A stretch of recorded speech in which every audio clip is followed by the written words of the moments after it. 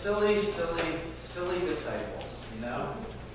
I mean, if we were on a lake, you know, eating sandwiches, drinking lemonade, enjoying a nice calm day on the lake, and we saw some dude walking toward us on the water, we would be like, oh, it must be Jesus. We wouldn't be like, it's a ghost, or, oh my God, who's that freak on the water? You know, like, what's he doing, right? Those silly, silly disciples. I mean, we've all heard this story before, have we not? This is one of those awesome miracles that captures the fancies of our minds. And I don't think that there's a single movie out there about Jesus that does not have, in one shape or another, this story of Jesus walking on the water in the storms. And of course, Peter, you know, comes out to him, and what scares him when he's on the water? Well, that's what the Bible says, but in the movies usually it's the large waves. He starts looking around, oh my goodness, and he starts to sink, and then Jesus grabs him. But you're right, in the Bible, it's the wind. He notices the wind, and the wind, forget the waves, it's the wind that Peter is scared by. But I mean, can you picture it? Jesus actually walking on water. It's hard to imagine. Almost. It's hard to wrap your head around how you could actually walk on water. I mean, it would be a little insane to really imagine ourselves doing it. I don't even know if I had devices that would allow me to walk on water, I would feel so secure in doing it. How cool would it be, though? Wouldn't it be awesome to walk on water? And actually, I don't know what should be cooler. To have the ability to walk on water, or to be one of the ones witnessing Jesus doing this. I mean, if there is any miracle that proves who Jesus is, short of him raising someone from the dead, not that he did that, I think walking on water has to top it. I mean, healings, plenty of people can do healings, right? There were people all over the place doing healings. All you have to do is turn on TBN and watch Jimmy Swaggart, and I swear you'll see a healing somewhere, right? But walking on water, I have not witnessed a televangelist do that one yet. I've heard of people praying for water and it raining, but walking on it, that takes somebody special. But we all know the story. Jesus, after a long day with the crowds, decides to send his disciples on across the lake, the Sea of Galilee. It's actually a big lake. Dan Gepford from Sussex actually was telling the story last week, I believe, that he had been there on a pilgrimage to the Holy Land. Him and our district superintendent and a group of more recently ordained clergy went on this trip. And he says he gets to the Sea of Galilee, and you can clearly see the other side of it, right? Like it's like, you know, like looking across, I don't know, pick a big lake. But you can see the other side of it. It's not even like the Great Lakes where you can't see the other side of it. This is fairly small in scope. Big enough that you have to, you know, use a boat to get to the other side. You don't want to walk around it because it's rather long. But it's fairly small. I mean, it's not an ocean. Now, the way the winds, according to Dan, come off the mountains, which are really kind of like our Appalachian mountains, the way the wind comes off, it can cause like a fierce howling wind, and storms can come up over the mountains and really cause some havoc for the fishermen and the people on the lake. So here are the disciples. They go out in the lake. Jesus is up on a mountain by himself to pray, trying to spend some time with God, you know. And of course, it's when Jesus is spending alone, you know, quiet time with God, that the disciples run into trouble, right? And so there they are in the midst of the lake, and the storm comes up, and they really have no clue what they're going to do. They're rowing and bailing, and the water just doesn't seem to ever leave the boat, and they just can't even tell what direction they're going in anymore. And then lo and behold, who do they see but Jesus, or a figure rather, walking on the water.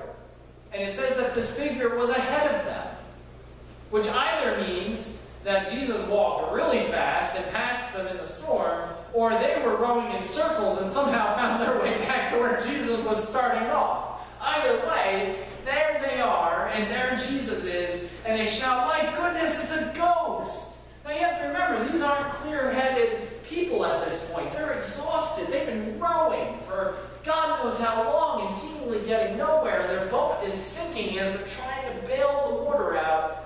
And so when they look up in the hazy, misty, windy, watery, lake, there's this figure that they can't really make out, and he appears to be walking on it. Now, let's be honest, people. What would you think? Right? Like, let's be honest. It's a ghost. It's a ghost, and you don't even have to watch Ghost Adventures to know that. It's a ghost. So, who can blame Peter and the others for losing their nerve for a second or two?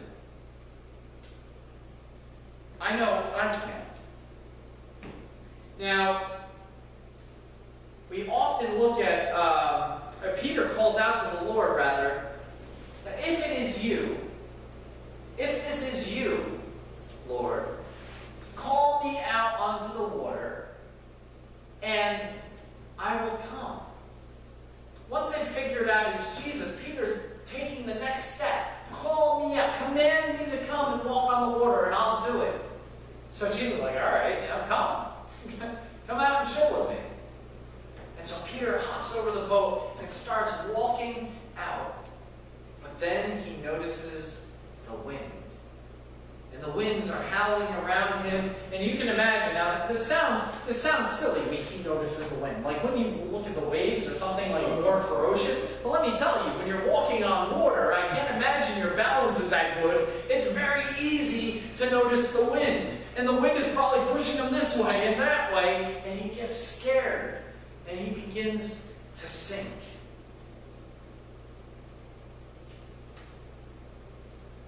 But what happens when he begins to sink? He cries out, "Lord, save me. Lord, save me." And then Jesus pulls him back up. Now, why did Peter sink? Why do you think Peter sank? Anybody? Lack of faith. That's what we'd say, right? And almost Jesus' response kind of goes along with that, right? You of little faith, why did you doubt me? And that's the way it's traditionally read. That's the way it's traditionally understood. Yet, we fail to realize, first off, that we are all of little faith. Before we go and point fingers at Peter, each one of us are of little faith. I mean, all you have to do is talk church finances with anybody in the church, and you'll see how little faith we have, right? Like, God won't provide for us, we need to get more money, right?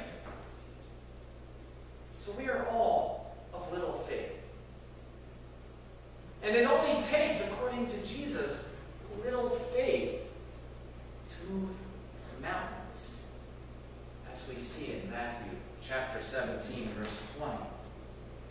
Not to mention, we just pause there for a second. Was it not Peter who had a little faith, enough at least to jump out of the boat and come walking to Jesus in the first place? Where are the other disciples? They're the ones lacking the faith. Peter gets out of the boat, he walks to Jesus. Sure, he gets distracted by the wind, but that's faith, is it not? I think in some ways we've been misreading this text. He had faith, Peter had faith to realize that this wasn't just a ghost, it was Jesus. And then he had faith that if Jesus were to command him to come out in the water, he could walk on the water with Jesus. And he had enough faith that when he had gotten distracted, fallen away, and sunk literally in doubt, he had enough faith to call out, "Lord, save me." Because he knew Jesus could and would save him. Who can blame Peter for being scared in the wind? Wind is an unpredictable thing. Who can blame him for losing his nerve for a minute or two? Who can say that just because of that minute or two, just in light of that minute or two, that he had no faith at all. We tend to look at doubt as a bad thing. But the reality is we all have moments of doubt. Peter didn't lack faith. He just got overwhelmed with doubt.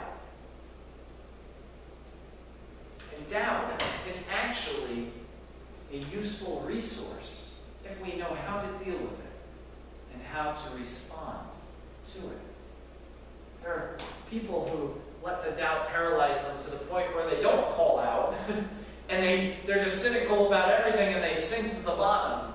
And then there are people like Peter who are overwhelmed with doubt, but in the midst of it, they reach out and they call for God. They reach out and they grasp what little faith they have left. And it is those people who in turn watch their faith grow. Are we the type that gives up hope when we are surrounded by waves and surrounded by the howling winds? Are we the type to just give up and sink? Or are we going to allow our doubts to push us to call out to the Buoyant One, to Jesus, to the Master of the winds and the waves? Are we going to give up hope? Or are we going to call out, Lord, save me. Lord, save me. Don't let your doubts get the best of you. And don't beat yourself up because you have them. Without doubt, there could be no faith. Again, Paul asks, what's faith if you see it before you? What's there to hope in if it's right there? Right? And we know Hebrews chapter 11 verses 1, right? For faith is, anybody know the verse? For faith is the hope in things unseen, right? And the expectation, or yeah, something like that. But promise of things to come. It's the promise of things to come and the hope of things unseen. Thank you, Bob. Right. Both of those tell us that doubt is not the end, and faith grows out of our doubt. So doubt is not to be, woed over. Oh, woe is me, I'm such a doubtful person. Another person we attribute doubt to is Thomas, right? Why is Thomas doubting Thomas? Can anybody remember? Because the other guys got to see it first. Because the other guys got to see it first, and of course they believed it, right? And he says, I'm not believing it until I see it. But did he end up touching the holes in the hands and in the side? No. The second Jesus appeared, he went down to his knees and said, my Lord and my God. And let me tell you, that particular doubting Thomas found himself martyred in India, a long, long way away from home. Doubt is not the end, but the beginning. Doubt is what pushes us to grab for what little faith we have. And when we do, we watch it grow. And then that faith carries us, just as Jesus carried us. Don't let your doubt get the best of you. Don't let your fears drown you in the sea of despair. Rather, trust in Jesus to give you the buoyancy you need to not only survive, but thrive in the stormy seas. Kierkegaard said, and if you don't know who Kierkegaard is, he's a quirky Danish philosopher from Copenhagen. And try to read him sometime. He's not an easy read, but he's fun and rewarding if you can get through it. He said that faith is being held above 20 fathoms? Yeah, 20 fathoms or 20 leagues, over 20 leagues of water over the sea. And still believing that you'll live. That's faith. You have no reason for believing it, but you do.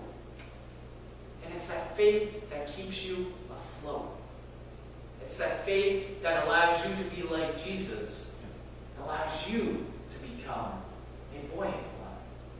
It allows you to move forward rather than be paralyzed. So rather trust in Jesus, because he will give you the buoyancy you need.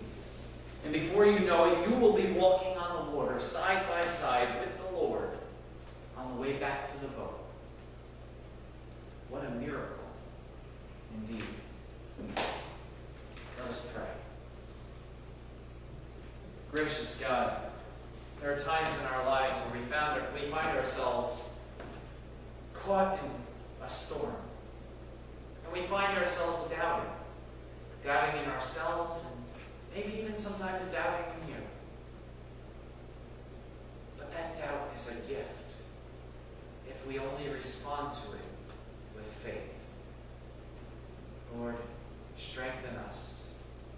Make us be a people of living faith, that we may move forward no matter how deep the water.